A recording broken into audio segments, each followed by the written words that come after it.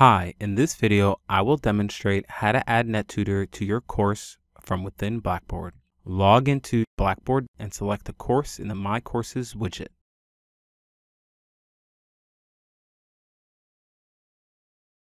When you arrive at the course page, click the plus sign found on the left navigation pane and select Content Area. Enter NetTutor in the name field and check the option to make it available to users. Then click Submit.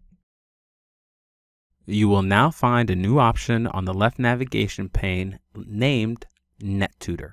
Click this link and on the center of the following page, click the Build Content dropdown and select NetTutor. On the following screen, under Information, enter NetTutor in the name field.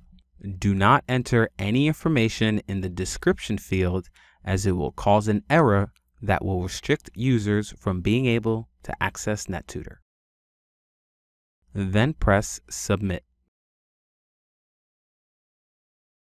Students should now have access to NetTutor from within your course. Thank you for watching this demonstration of how to add NetTutor to your course from within Blackboard.